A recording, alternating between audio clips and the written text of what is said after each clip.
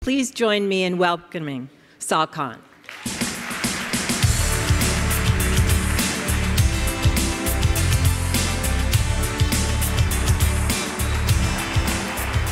No, I mean, out of all of the talks I've done over the past year, it's a complete honor to be here because I'm around real teachers.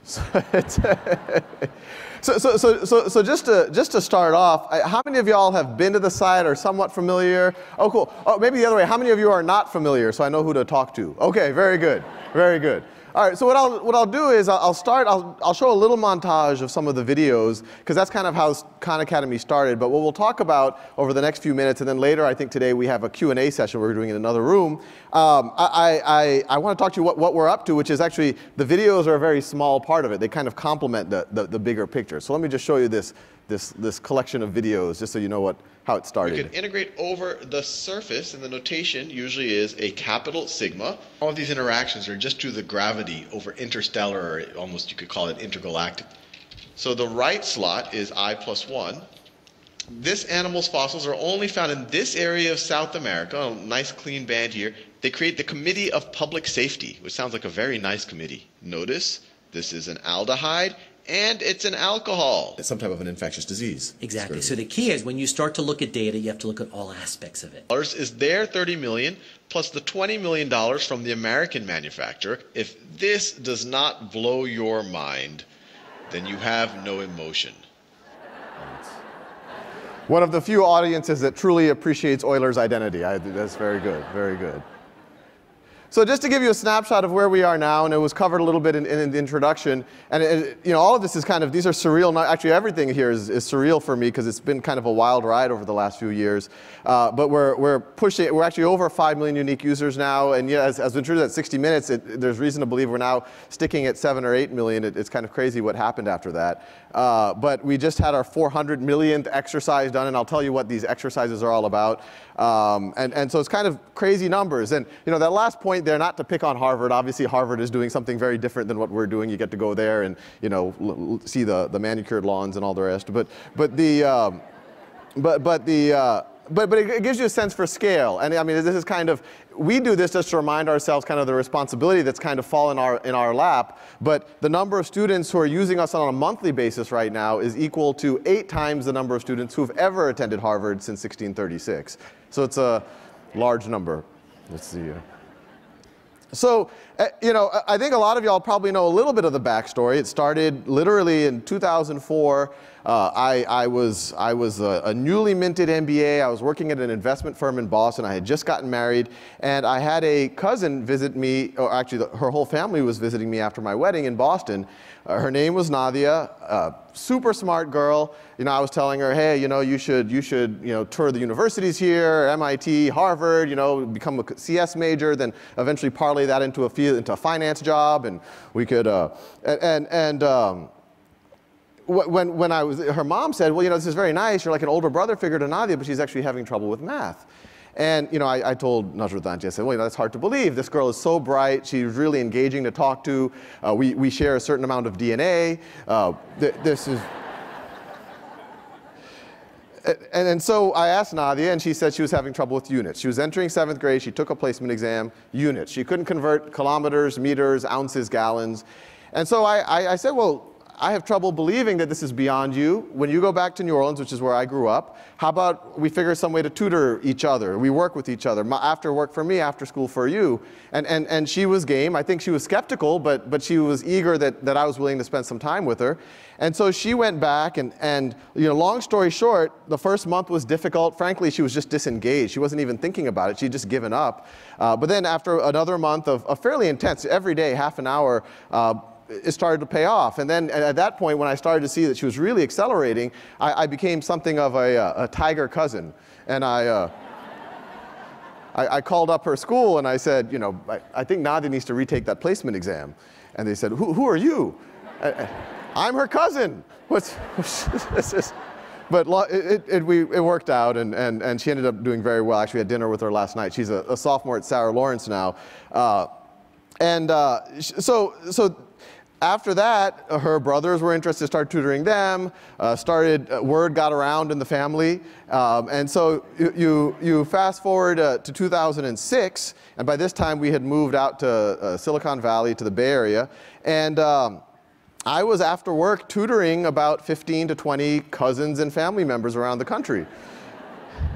And I remember, I had dinner with a friend of mine in Silicon Valley, and I was kind of showing off about this thing. I had this day job, but frankly, this was where a lot of my energy was going. And I was like, look, I got all these cousins I'm tutoring. I'd even started on writing a little bit of a software platform so I could give them basic kind of, make sure that they had a solid grounding in some basic concepts so that when we actually interacted with each other, I had better information. And what I was telling him is, it was really great with Nadia. We were really able to connect on a one-on-one basis. But now, even when I was teaching 15 students, I was trying to do it at 4 or 5 at a time. Even that was difficult. We weren't able to have real meaningful conversations. We weren't able to connect at the same level. Sometimes I felt like I was being repetitive. Sometimes I felt, I wish they were here a week before when I had already covered that or whatever else. And he said, well, why don't you make some little videos and put them up on YouTube, and maybe that can kind of offload some of what you do, and you could be more interactive when you talk to your cousins, have more of a discussion with them. And I was immediately dismissive. I said, no, YouTube is for cats playing piano, not for serious mathematics. But I went home that weekend, and I got over the idea that it was not my idea, which is difficult for an MBA, and I gave it a shot, and it was very simple. I mean, what you saw is actually the fancier videos. The old ones, it looked like chicken scratch on. I had like $20 worth of equipment that I was using to make them. But I asked my cousins, what do you think? I said, hey, why don't you watch these videos on your own time? Fill any gaps you might have, and then when we get together, why don't we have questions, or why don't we have a conversation instead of me kind of explaining something to you? And so, and tell me what you think. And their very first feedback, it was somewhat backhanded. They said that they liked me better on YouTube than in person. That was. And I fully haven't clarified, whether that's an overarching statement, but when you view it from their point of view, it made a lot of sense. And I also want to clarify what they were saying, what I think they were saying, and I have clarified this a little bit with them.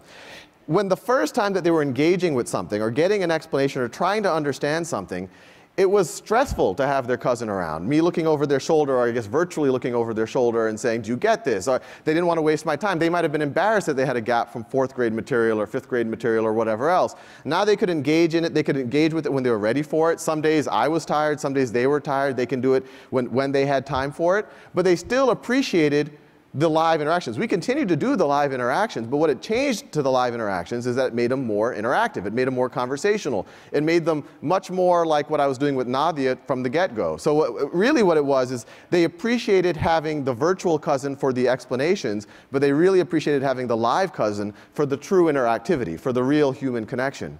But then, like a lot of stories, I think on YouTube, how these things happen, it was out there in the public, and people just started saying, thank you. This helped. This kind of filled in some gaps that I needed for an algebra exam. I got letters from people closer to my age who were saying, I'm just retiring from the military. I want to go back to college, and I haven't seen math in 15 years, and I didn't like it even 15 years ago. And this is what bridged the gap, and now I could go back to the community college. And so, it was pretty intense stuff. Eventually I started getting letters from, we've gotten several along this narrative now, but I remember that first letter from a parent of a child that had a attention deficit disorder, and he said, it was ADHD, or it was some type of learning disability. He said, this is the only thing that my son connects with, because he can pause, he can repeat it, the contrast of the colors, and said, me and my family, we pray for you and your family every night, and you have to remember, I was an analyst at a hedge fund. This is perhaps my investors might have been praying, but other than that, So you fast forward now to 2009, the site traffic kept growing. I got more and more interested in fact, even during the financial crisis, no one knew what was going on in the investment world. We just kind of parked the whole money in cash, and I started reading the Federal Reserve Act, and I started making a bunch of videos on the financial crisis. And I actually got an email from a a banker, I won't say which bank, and he says, you know, thank you so much for this. I've been working in mortgage-backed securities for the past 5 years, and now I understand what they are, so, better late than never, I guess. So 2009, I frankly had trouble focusing on my day job. We had set it up as a 501c3 not-for-profit by that point. And essentially, you know, I didn't really know what it meant to start a not-for-profit, but I just got the sense we had already at that point become kind of the most used video learning platform on the internet, and I got a sense that there's an infinite social return on investment here, that this stuff is timeless, that this could continue to teach forever. And so I quit my job, you know, with the point of view that, hey, we have about a year's worth of savings, see what happens. And I think like a lot of entrepreneurial stories, not much happened for the next 9 months. But then in May of 2010, I had a little PayPal donation on the site, which is still there if you're interested. And you know, there was a lot of $5, $10, even a $50 donation every now and then. It was amounting to a couple $100 a month. And all of a sudden, a $10,000 donation came in. And so I immediately, you know, I look at it. Her name was Ann Doer. She was actually local in Palo Alto. I immediately emailed her. I was like, you know, thank you very much. This is the largest donation Khan Academy's ever received. If we were a physical school, you would now have a building named after you, which I have now learned is actually very cheap. I've talked to the folks at Stanford. $10,000 buys you like not even a bench. But so Ann said, well, we should meet. And so we met at an Indian buffet in downtown Palo Alto. And she said, well, where do you hope to take all of this? And I said, well, I want to keep doing this. We could translate it. We can bring other people on board. And we can build this whole software platform. And at this point, I was thinking this is primarily something that kind of happens in the non-formal education. It's kind of a supplement for people who have a formal education. And for people who have nothing else, like the kid who retires from the military, this is a bridge where they have access to nothing else. And I kind of threw out, and I think there's a potential, just based on what I felt with my cousins, and we'd run a couple of summer camps, there's a potential to supercharge what happens in the classroom, to kind of offload some of the traditional lectures so that classroom time could be more interactive. And so, you know, she kind of nodded and she said, well, this is all, you know, this sounds very good. How are you supporting yourself? And, you know, I said, I'm not. This is. And so she kind of nodded. We left. I'm driving home. Right as I get into my driveway, I get a text message from Ann, which now I really look forward to her messages. And it said, you need to be supporting yourself. I've just wired you $100,000, which is, you know, so it was a good day.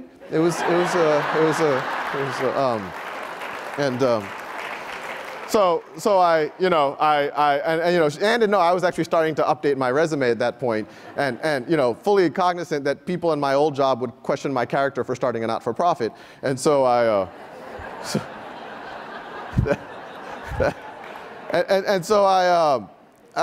you know, they're actually very nice. It's easy to make fun of them, but no, they're actually very surprised. So fast forward, now a whole bunch of crazy things started to happen. July of 2010, I was running a little summer camp. You know, I was this kind of virtual personality on YouTube, but I kind of had a hunger to do what you guys do, and so I said, oh, I want to run this little summer camp to see what we could do in a physical environment. And so I was running this little simulation where 6 students were playing a game of Risk, and then 20 other students were trading securities based on the outcome of the game of Risk, and which is a good game. You just learn about probability, and and I got another text message from Ann, and this one, frankly, even weirder or more exciting. It was, I'm at the Aspen Institute Ideas Festival, main pavilion. Bill Gates is on stage right now, talking about you for the past 5 minutes. Talking about how he uses Khan Academy, uses it for his children. And my original thought was, you know, those videos were for Nadia, not Bill Gates. This is, I might have to redo some of these. And so you can imagine the first thing I did, I booted the closest 7th grader off of a computer to see if this was actually happening. I looked on, I was like, no, it was happening somewhere out there in reality. And so you could imagine when I went home that evening, I had this kind of very strange thing going on. I mean, I was still operating literally out of a closet, but this thing had apparently occurred, and I was saying, you know, what do I do now? Do I call Bill? I suspect he's not listed. I don't know what the protocol here is. And So it was like that for like 2 weeks. I didn't know what to do. And then I eventually got a call, phone rang. This is Larry Cohen. I'm Bill Gates' chief of staff. I was like, oh, nice to meet you. And you might have heard Bill's a fan. I was like, yeah, I heard that. And he would love to meet you and figure out how he could support if you have time to fly up to Seattle. And I was looking at my calendar at the moment for the month, completely blank, completely. And I said, yeah, you know, I got to cut my nails on Wednesday, but maybe after that I could go fly and meet Bill Gates. I could. So long story short, he ended up supporting us, and actually at the same amount of time, and all this crazy stuff happened, Google actually also decided to support Khan Academy in a major way. They had this 10 to the 100th project for ideas that could change the world. I now say there are 2 major institutions in Mountain View, Google and the Khan Academy.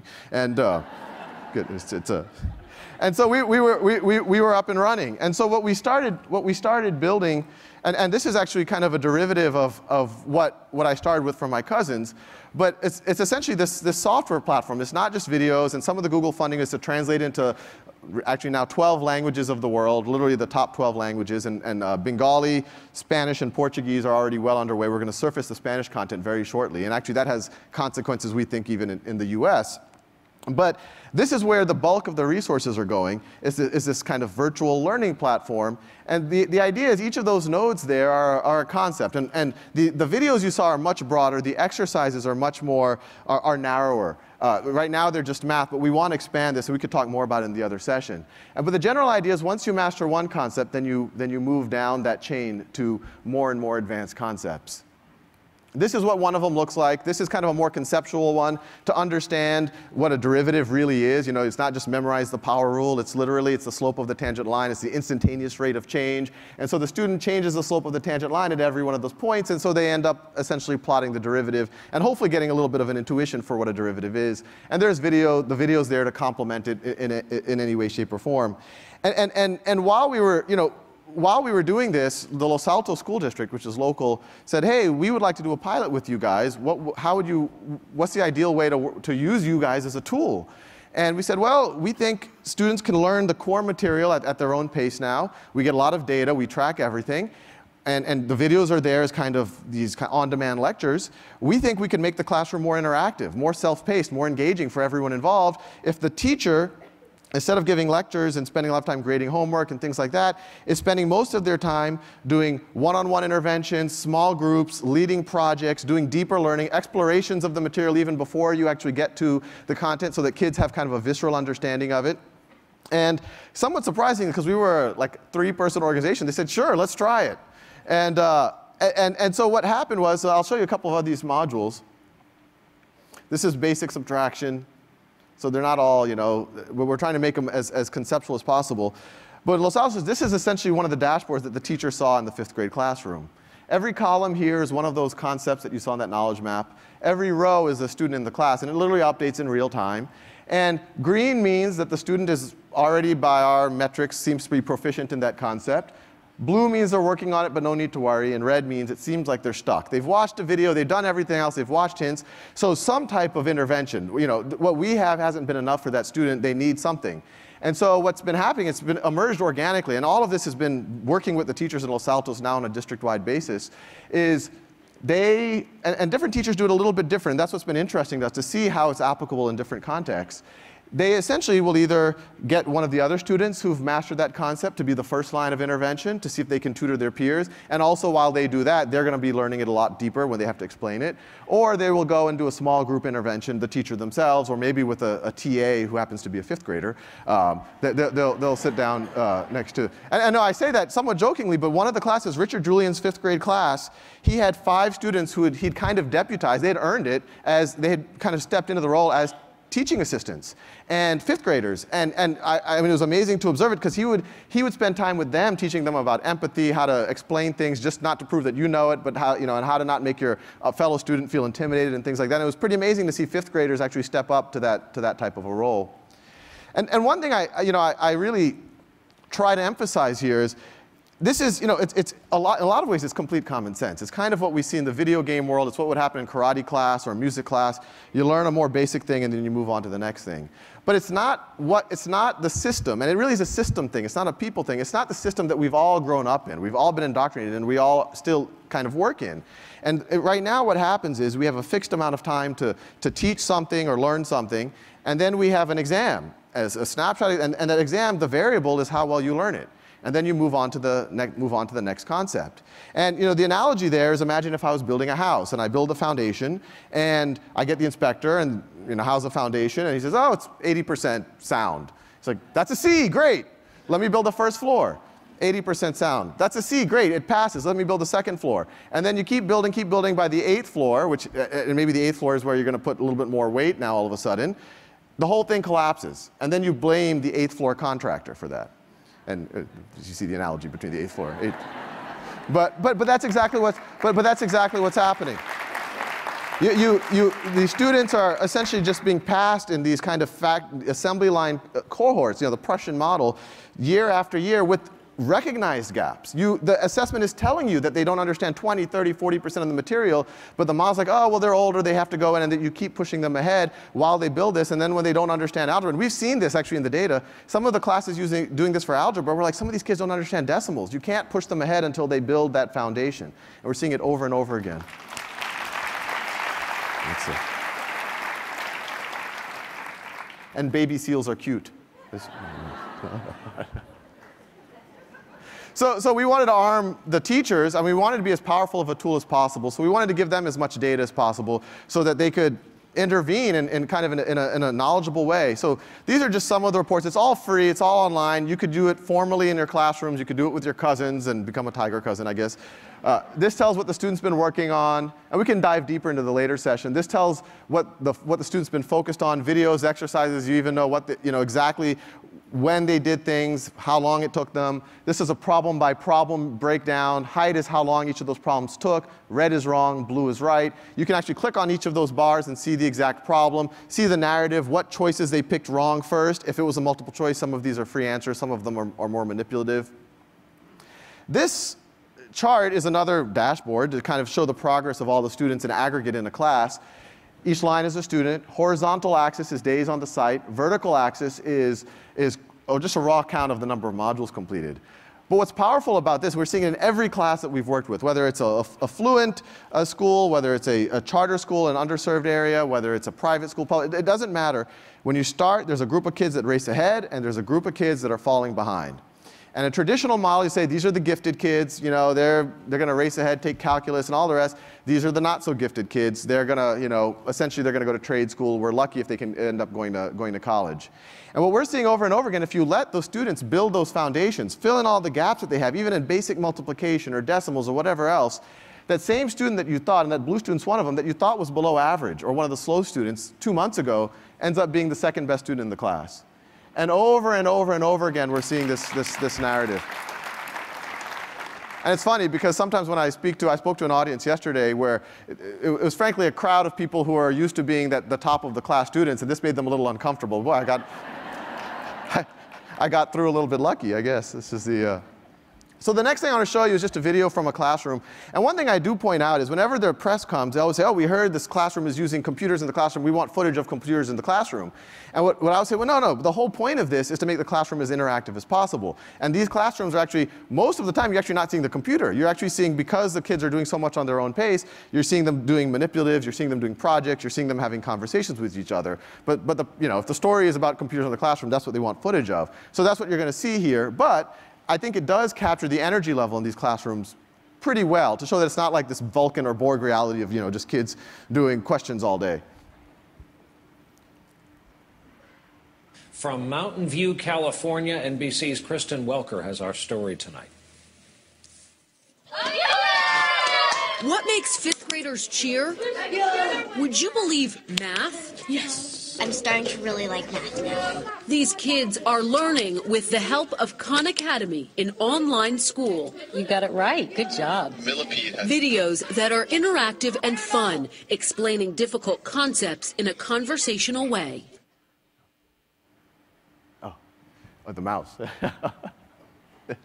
No, so you know, out of that, there was actually a very funny story that came out. There was the reporter saw a little fifth grader on, you know, in that classroom, and she was working on basic trigonometry, but she was really understanding it. She understood the ratios of the sides of a right triangle and things like that. Reporter was impressed, sits down next to her and says, you know, do you think this is fifth grade math? And the girl got a very mischievous grin on her face, and she goes, no, I think it's sixth grade, which is, she's in for a pleasant surprise, I think, or maybe.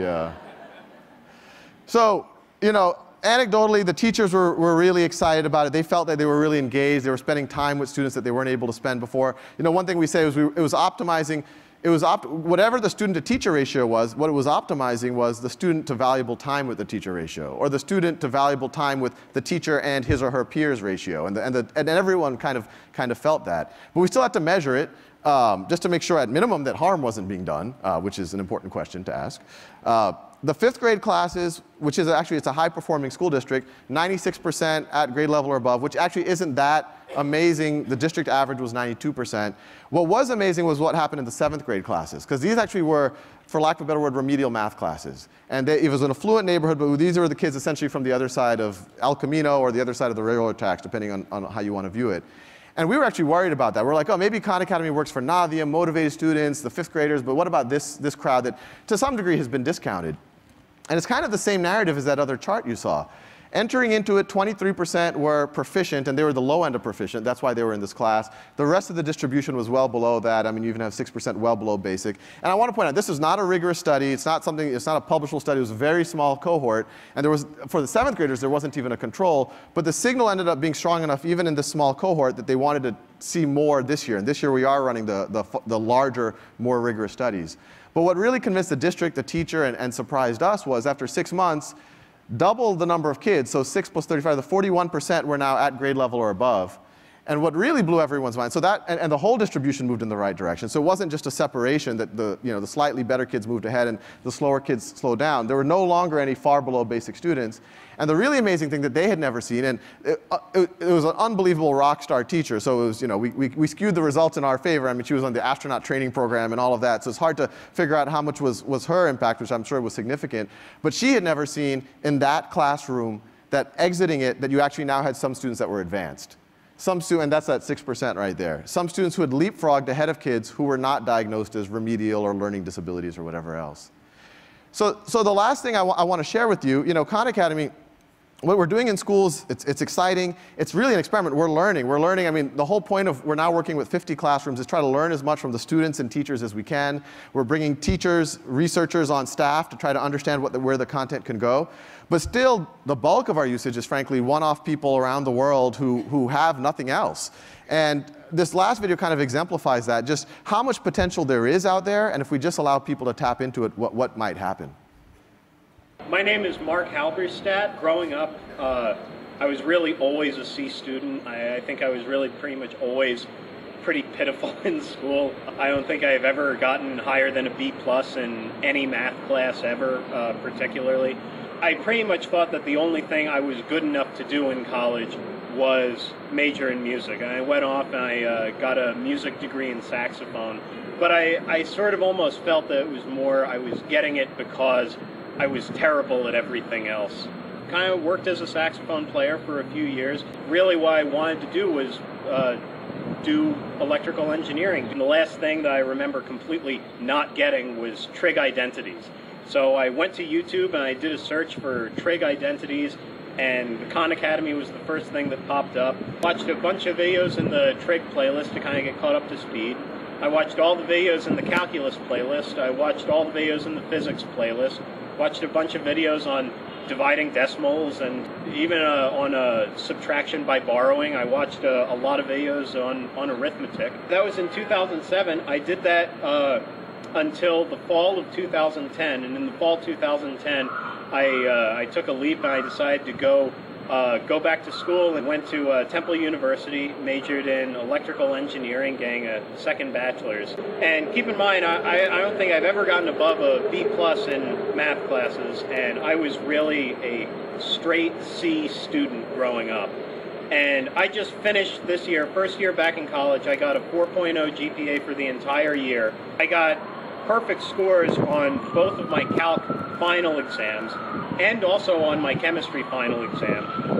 I ended calculus, chemistry, both calculus classes, Calc 1 and 2, and chemistry, with an average higher than 100%. There are some Khan Academy videos that I probably listened to the same concept over 20 or 30 times. And there is no tutor in the world I could have paid to have sat next to me and repeated the same thing over 20 or 30 times without at least them getting a little bit judgmental, or at least them thinking like, oh, well, this guy really is never going to get this concept and he should just give up. Where the understanding really happened was watching those videos and also working through the Khan Academy software and everything. The impact for me in my life, I really see it growing exponentially over the next 20 or 30 years. So from the bottom of my heart, thank you. Oh, it's a...